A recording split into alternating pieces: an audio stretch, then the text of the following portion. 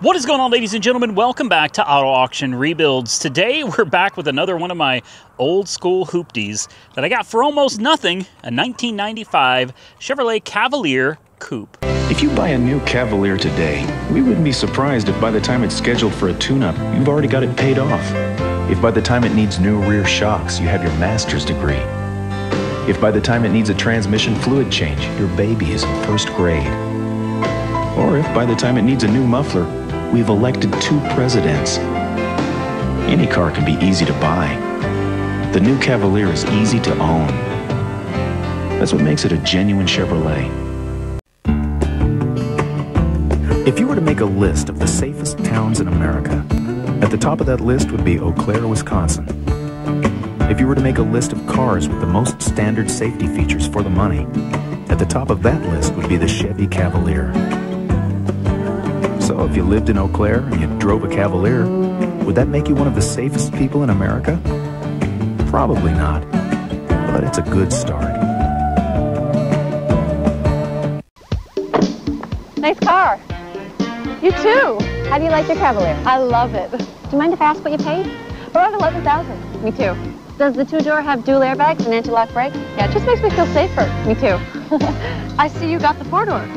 I needed more room for the lady with the red hair. Lady with the red hair? And say hello to man in blue tie. The 2-door and 4-door Chevy Cavalier. Yours for just over $11,000. So here it is, fresh from Insurance Auto Auctions. I got this car for $425, guys.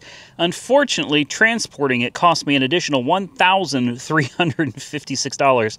I am into this car total, this is insane, for $2,350.69. I know, this is from Long Island.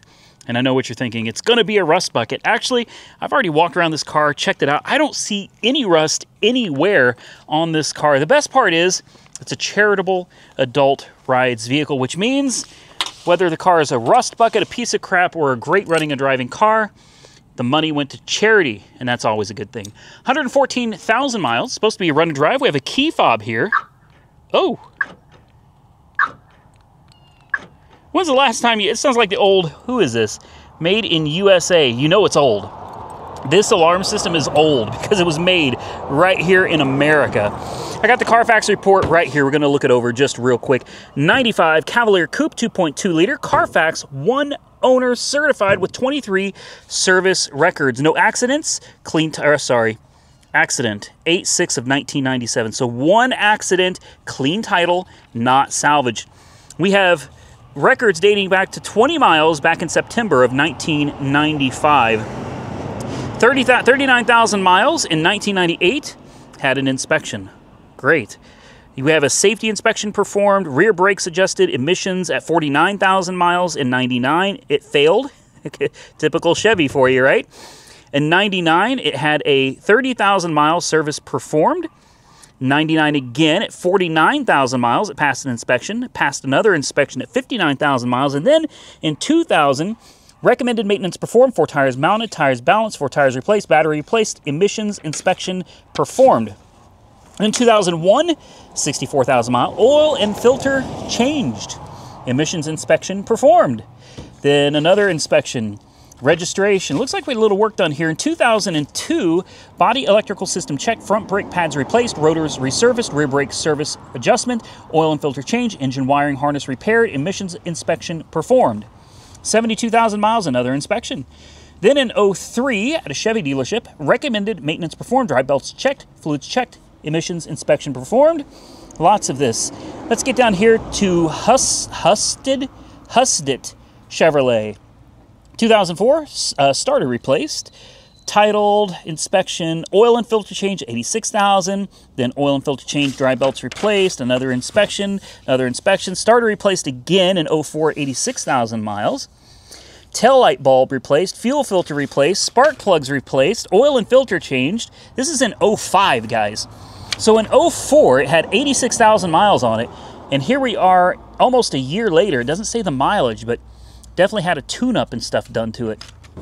Moving on, let's see anything else we got interesting here. 06 spark plugs and fuel filter again. Then another inspection. Oil and filter changed. Past emissions, oil and filter changed. Front brake pads replaced. Brake rotors replaced. Rear brake shoes replaced. Brake drums resurfaced. And an inspection, that was in 09. Thank you! That was in 2009 with 98,000 miles. This car only has 114,000. It tells you it's been parked a while. All right, 98,000 miles. Emissions, title, emissions.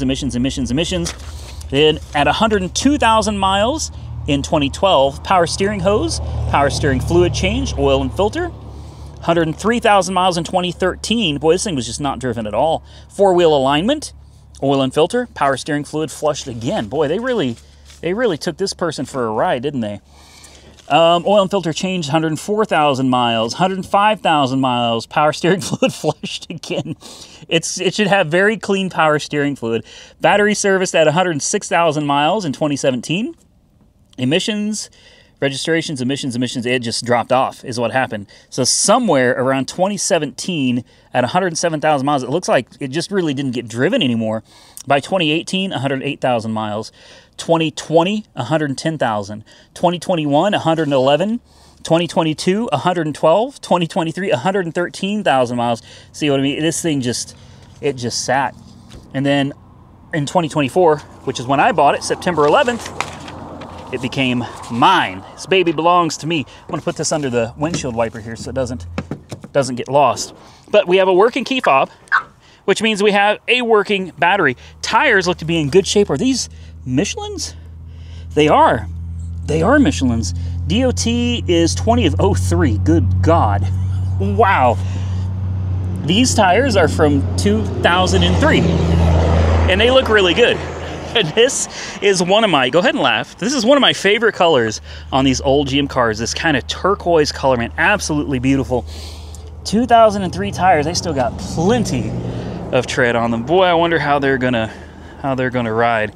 Should probably check the air pressure of these. We need to back this up real quick and get a closer look at it when it's not stuffed in between my other vehicles here. Tires look good. Body looks good. It's got some scrapes here and there, and I think this is wax. That's wax. Some of these scrapes are not scrapes at all. It's just wax. You know, you send this down for a nice cut and polish, buff it out. This thing actually looked pretty good. It's a slick car, and I bought it because this particular generation, the 95, in this particular green, brings back some memories for me, guys. I'm gonna tell you something. Ooh, wow, it's hot. Oh, really stupid I did as a kid. I had a girlfriend. Oh, that's not gonna stay up, but I had a girlfriend. Her dad was in the Air Force. Her dad bought her mother this very car in 1995. You gotta remember, 94? Listen to that. In 94, this car did not look like this car, right? In 94, this car was completely different. It was a little teeny tiny kind of square boxy style of car back then, guys. 95 was when things really started changing the automotive world. You ended up with these kind of bug-looking cars. That's what people called them. Everybody was like, these cars look like bugs. Yeah, you're right. They did. And they were aerodynamic. They were really cool cars, guys, at least in my opinion. I'm gonna roll this window down because it is hot. Well, my ex-wife's mother had a few drinks and went to bed, and I was kind of a delinquent. You guys probably could have figured that one out without me telling you, right? I don't think we have air conditioning. Radio? Install picture performance. The radio works. Okay, so my girlfriend's brother had a license. I was too young to have a license at the time. In 1995, I would have been 15 years old. But we decided to take the car. We were gonna go for a little joyride. And boy, did we go for a joyride. We ended up all the way out in Warner Robins, Georgia. Oh yeah, man. That was fun. I drove part of the way. It was my first time really driving on the highway any long distance. We stole gasoline the whole way. I know I'm not proud of it, but it's part of the story, guys. Back in those days, some of you young people aren't going to remember this because you weren't around, but back in the olden days, you could pull up to a gas pump, you could open it up. I said you could open it up. There you go. Good Lord. And, well, anyway, you could pump your gas first. All right, and then they trusted that you were going to pay your bill after you pumped. You went inside, you paid your gas bill, and you went on. Well, you know, we stole gas literally the entire way through Atlanta, Georgia, down to Warner Robins, where eventually somebody called the police on us, and well, it didn't go very well from there. After the police came out, obviously, we all went to jail. My girlfriend was my age, so we both ended up going to juvenile hall. I used to remember the name of it. It was called, yeah, I know, you have a pickup truck. I'm really impressed. Anyway, it doesn't matter what the name of it was, but we both went there. I spent about a month there before they shipped me back on a bus to Oklahoma. My girlfriend's brother ended up in jail. And needless to say, the father and the mother were not very happy about this road trip. But thankfully, he was older, so they really made him more responsible for all of this. And we kids just kind of got away with it. So when I saw this, same color, the only difference is the one we took was a 4-door. Other than that, it had the same weird off-key bumpers and everything. Very bizarre looking car, man. I'm hearing... Oh, no. That's not good. It's got good pressure on the cooling system. You can hear that it's not running too great. You hear that top end noise? And you see all of this all over the top of the cylinder head? I smell coolant too. Oh yeah. Yep, I already know exactly what's wrong with this one. Son of a gun. I kind of expected that this would be a problem. All of these cars, even 94, 93, just go as far back as you'd like to. These were all notorious for head gasket failure. Boy, that engine sounds a little rattly, guys.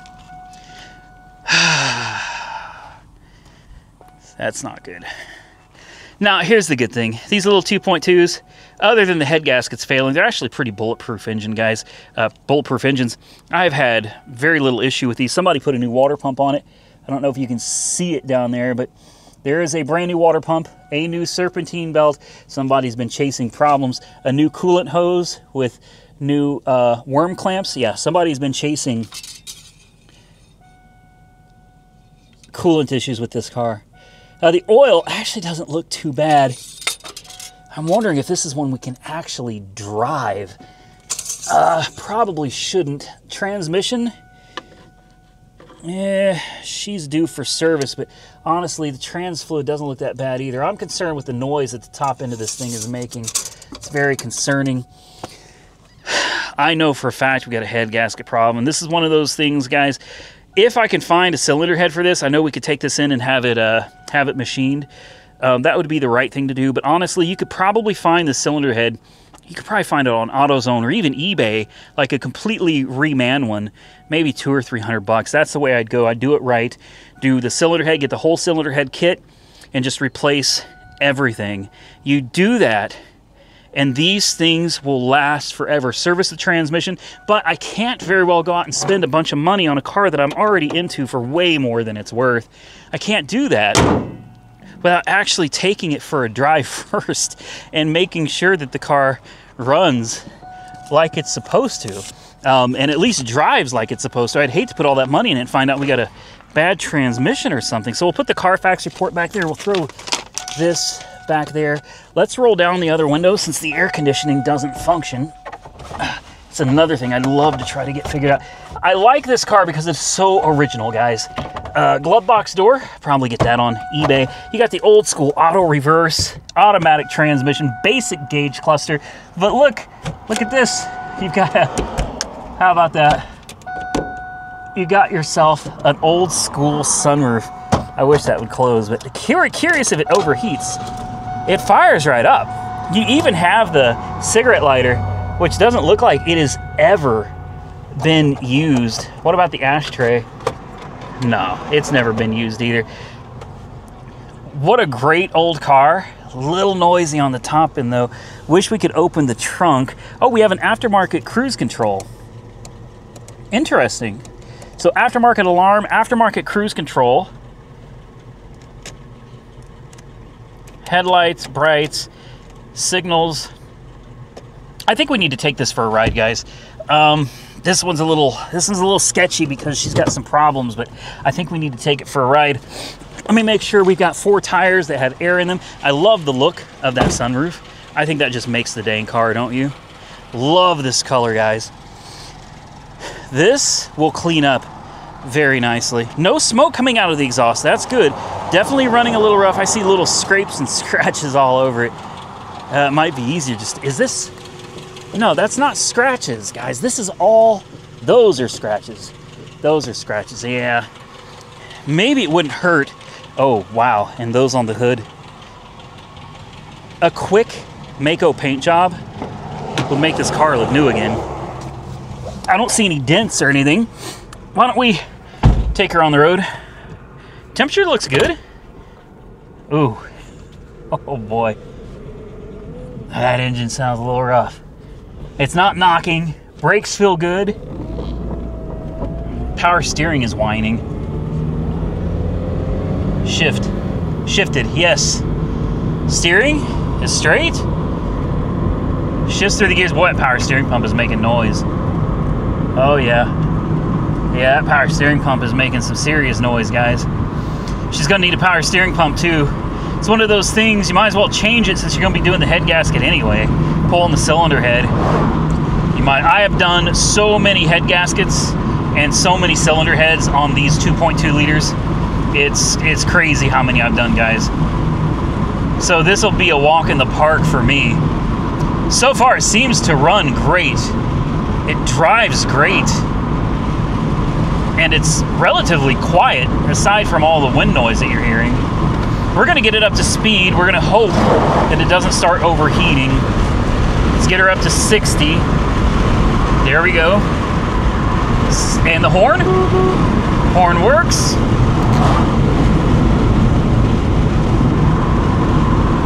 Is it cutting out? Uh-oh. Oh no. She started misfiring. No check engine light on. I love this. This is the first generation of this new body style Chevrolet Cavalier. Absolutely love it. I'm keeping a close eye on that temperature gauge because it looks like it was trying to go up there for a minute. Yeah, 100% we have a head gasket problem on this car. If I was smart, I'd turn around now, because there may be no coming back if this thing starts overheating. I've got no help out here today, guys. You know what? We're gonna do it. Let's try to make it the full 10 miles.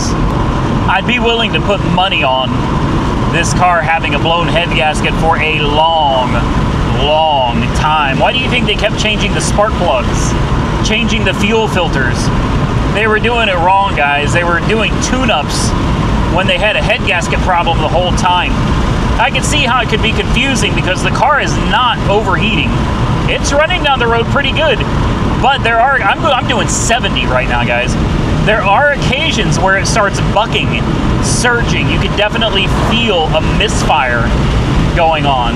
So I can see how a shop that has no experience with these older engines, they probably thought it was just tune-up related.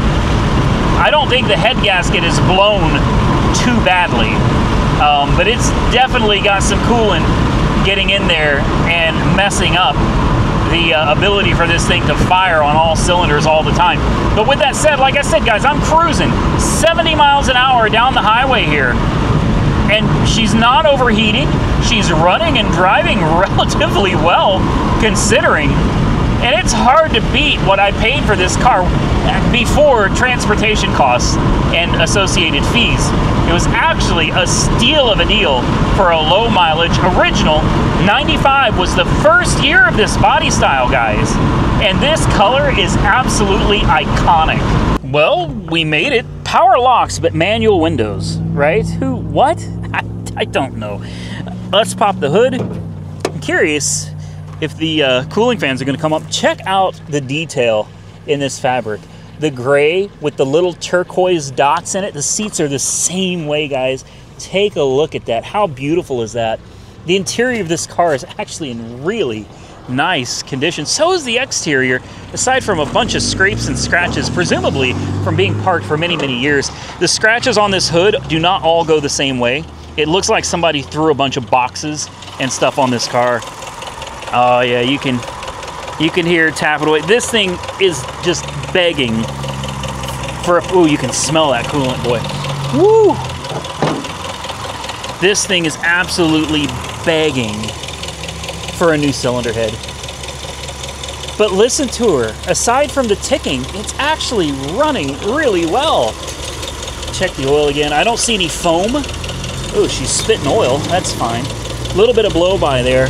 But if you look down here, where these things typically blow the head gasket at is right here on this corner. If I can get you guys down there. Right there. Right there. That is where they blow. They typically start leaking. You can see a trail where it's been leaking, but now it's leaking out of the bolts as well.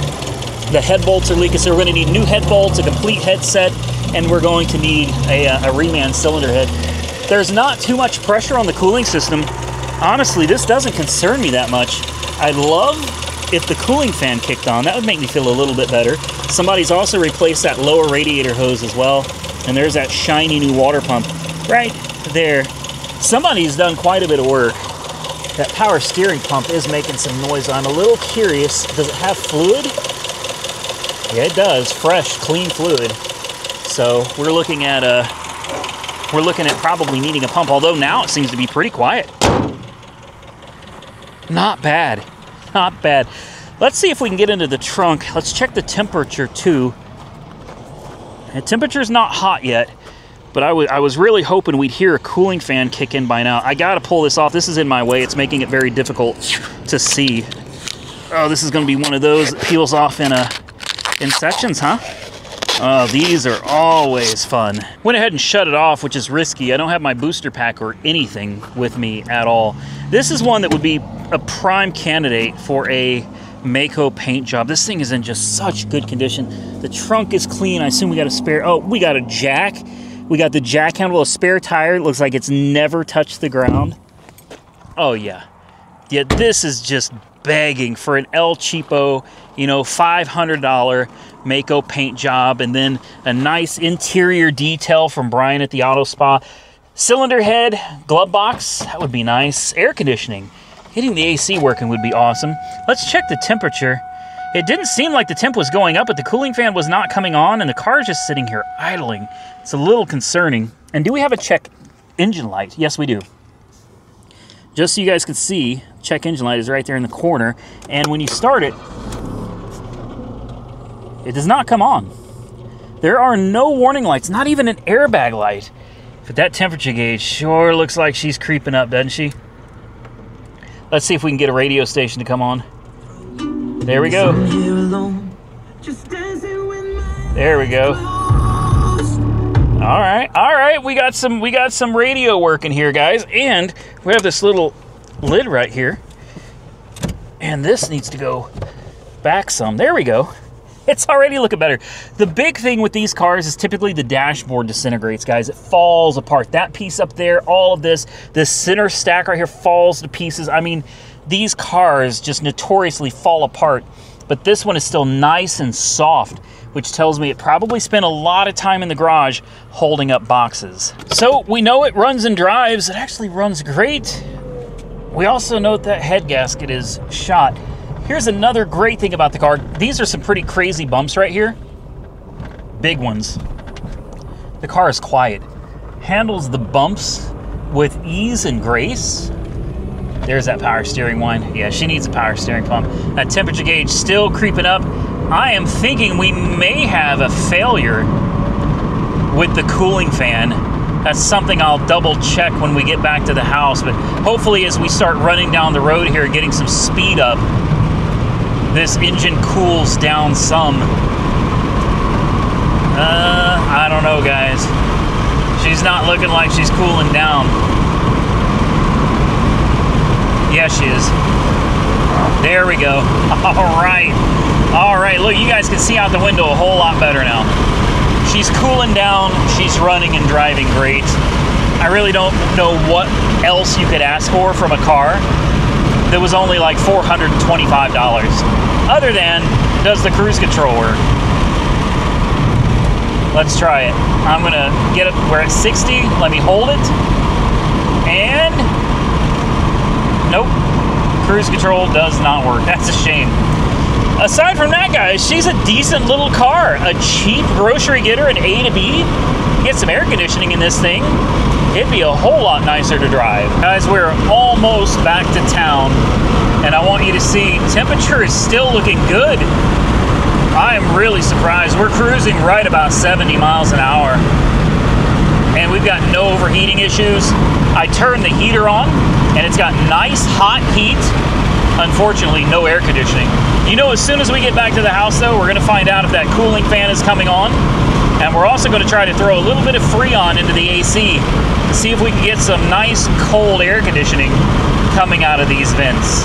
I would imagine that many of you watching this video probably had one of these cars. If not, you were driven around to school and back in one of these cars, 2-door, 4-door variant, whatever. You know the old Chevy Cavalier.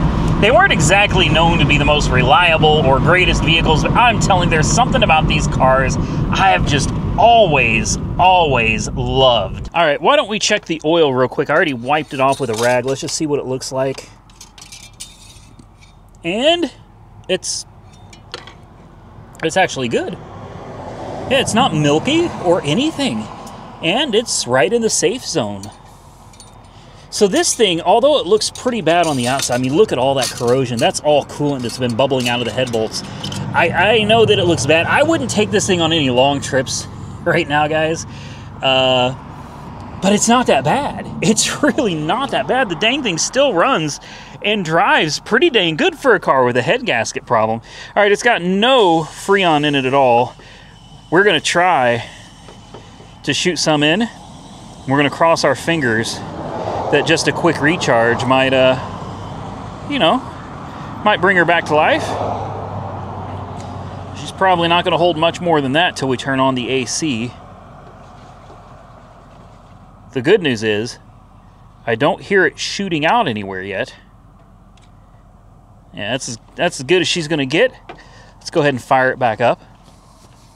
I am absolutely in love with this little car. I really am. All right, air conditioning. Let's kick on the AC. Oh, did it die? It died. Oh. Oh, don't tell me the compressor clutch is bad. Come on. Come on. Come on. There we go. That clutch made a horrific noise when it first kicked on. Cooling fans are running, so we know the cooling fans work. Air compressor is on. Just shoot a little more Freon into this bad boy until it says full.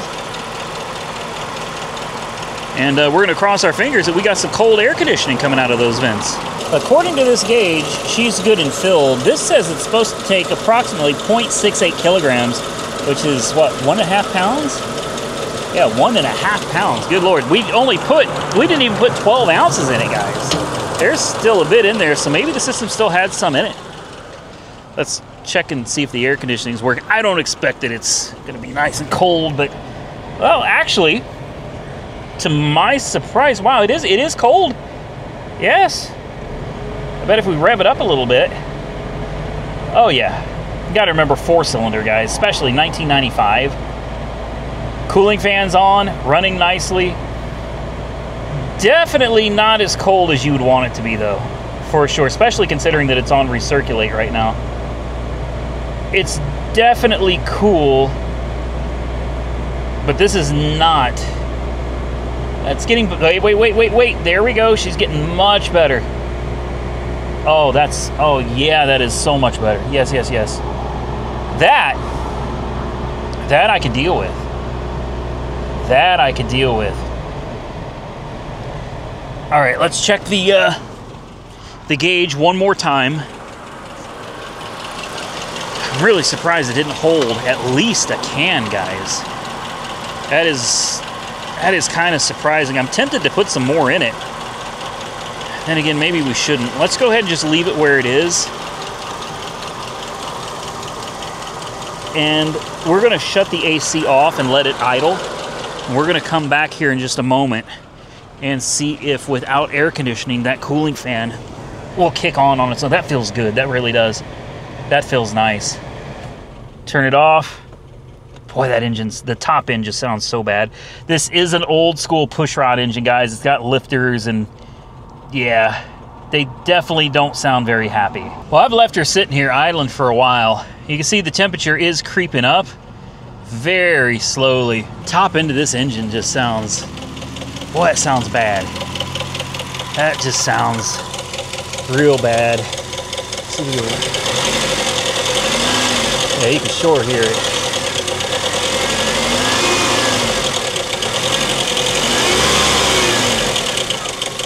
It's coming from right over here. And she sounds a little rough, guys. She definitely sounds a little rough. I think this is one that may be worth putting a little money into fixing. Make sure the grounds are still attached properly. Everything in here really looks good, guys. Charged up battery. I mean, this thing, literally $425. Granted, all the auction fees and that transportation costs over $1,000. I know that's crazy, but the fact is, you could have picked this up from wherever, I don't even remember where I bought it from, Pennsylvania or wherever it came from. You could have literally picked this up in that location for $425.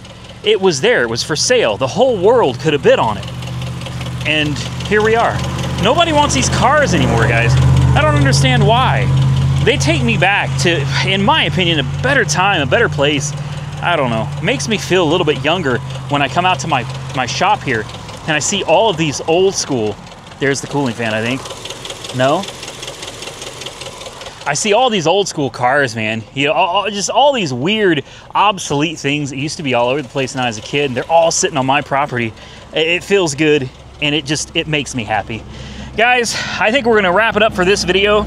It runs, it drives, it did 10 miles. I think I'm gonna start shopping around for some parts to replace the cylinder head, and we'll come back in another video and try to put this car back together. Do me a favor, if you enjoyed today's video, hit the thumbs up button and let me know. Consider subscribing to the channel if you haven't already subscribed. And until next time, stay safe out there, everybody. I look forward to seeing you all again very soon in the next one.